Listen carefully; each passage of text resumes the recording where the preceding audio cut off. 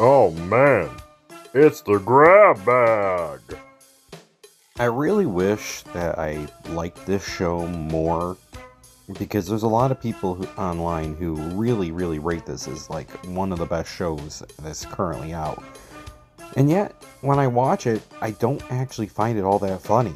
Um, I just finished season 2 and I'm still kind of like, meh, it's okay. It could be better. There's a lot of things that it has for interesting writing, but it doesn't really do much for me. For the most part, I really like bizarre humor, and I watched a lot of different things that are bizarre humor. Cromartie High School, for example, and this falls into the bizarre humor comedy, but I don't really find it as funny as I was hoping I would. I do like the world building.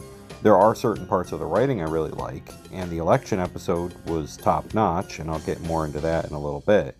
But overall, it's been but it's pretty interesting. They're getting older YouTubers, and by older I mean people who have been on YouTube for several years, to come in and do voices and characters. And I do appreciate that part because it is pretty neat seeing people who you might not always see pop up in these shows. Case in point, Joel Haver. If you haven't seen his channel, he does a lot of excellent comedy, and his stuff, in my opinion, is a bit funnier than what you see on Smiling Friends. And I know I'm not trying to bash Smiling Friends because it's not bad, it's just I don't think it's as funny as people think it, like they're trying to tell me it is. And that's kind of sad, but I didn't hate the show, but I don't really love it as much as I want to. The best episode of the season, in my opinion, is the election episode.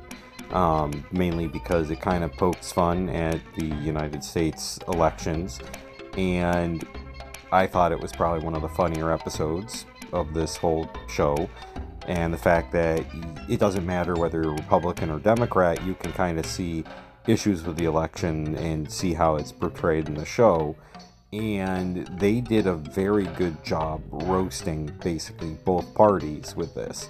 Whether you want to say that President Jimbo is Biden or Trump, or Mr. Frog is Trump or Biden or whatever, the main point is that this was kind of roasting both sides, showing how easy it is for a president of the United States to just be a complete idiot. And I found that part pretty fun because it just roasted everybody, and roasted the election, roasted the people who vote and everything, and that was overall really good, especially because it really didn't say either side was good or bad. They just simply roasted everybody. So that was something I appreciated from this. Overall, Season 2 I don't think was quite as good as Season 1, and I'm not overall gigantically impressed, but I don't hate it, I just don't love it either. Thanks for watching this far. Maybe you could like, comment, or subscribe. It would really help the channel.